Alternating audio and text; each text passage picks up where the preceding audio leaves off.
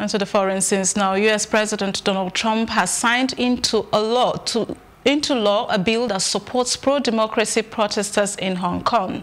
The Human Rights and Democracy Act mandates an annual review to check if Hong Kong has enough autonomy to justify its special status with the U.S.